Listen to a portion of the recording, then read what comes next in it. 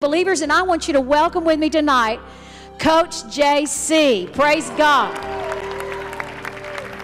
Like Pastor Sharon said, my name is Coach JC, and I am here tonight for one reason and one reason only, and that is to show each and every one of you in here how you can start winning more as a Christian. If you're here and you can say, Coach JC, there's an area in my life that I want to cross over in, so that I can be more and achieve more, so that I can win more as a Christian and help others win. If that's you, raise your hand, yell at me, and say, I do. I'm not here tonight to talk to you about what the enemy's going to do, because last time I checked, he was already defeated. Last time I checked, we already won. And I can tell you this, I ended up here at Oral Roberts University with big goals, big dreams, and ambitions to play basketball. I was in a 600 square foot apartment out here in Oklahoma by myself, threw away my awesome story that I created for myself to get my family out of the poverty-stricken world, threw away the basketball opportunity, and I was at a downtime, a desperate situation. Has anybody in here ever been in a desperate situation? You know what I'm talking about. A time where I was contemplating, do I even want to go on with life? Is this worth it? I made a choice at that time in my life that put me in a downtime, that put me in a time where I was at rock bottom. And today you're going to learn how the power of choice is a powerful thing. It says, but I have come that you may have life, and have life what? More abundantly. I said, what time is it? All right, you know what you got to do. Get me at least 3 jumping jacks. Come on, there you go. Look at them. Yes, yes, yes. And I truly believe that after today, some of you are going to realize how to start winning and increase your winning percentage when it comes to your physical body. Everywhere you turn, the latest and greatest infomercial gadget. Everywhere you turn, the latest and greatest diet books. There's a ton of information out there.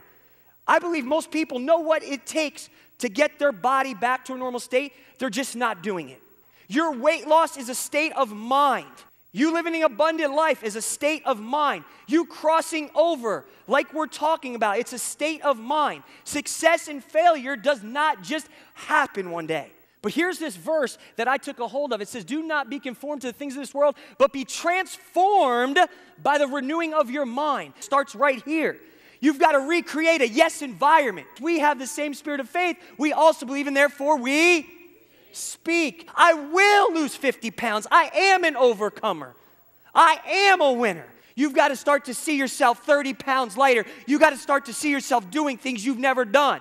So you got to start to think, speak, and act as if you're already there. So number 3 is act. I'm not going to fool you today and sit here and tell you, yeah, if you create the winning mindset, that's all you need to do. You'll drop the weight. You'll live a healthy life. No. You've got to act. And I'm here today to tell you that just like my man says right here, it's not about how you feel. Some of you might never feel more than 10% or 20% about getting up a little early and exercising. But if you do what you always did, you'll get what you always got. You cannot go by how you feel and win as a Christian. Remember what I told you. You got to think, speak, and act as if you already have it. Any area of your life you can do it in. Here's the small, simple, disciplined things that I'm going to do every single day to win. The depression was strong, hoping that I didn't wake up when I went to bed at night. But the same God that rescued me at that time, He's here today, and He cares about something as small to you that you might think it's small, but your physical health. And the last time I checked, He's the same yesterday, today, and forever. Some of this room tonight, you don't have a someday. Your someday is today. So if you're in this room tonight and you could say, you know what, Coach JC, what you said has resonated with me. Maybe you're here and you say, you know what, I just need a little motivation. I haven't taken ownership of an area of my life. I have not been winning fully as a Christian. Maybe it's not in your health. Maybe it's another area. Tonight is your night.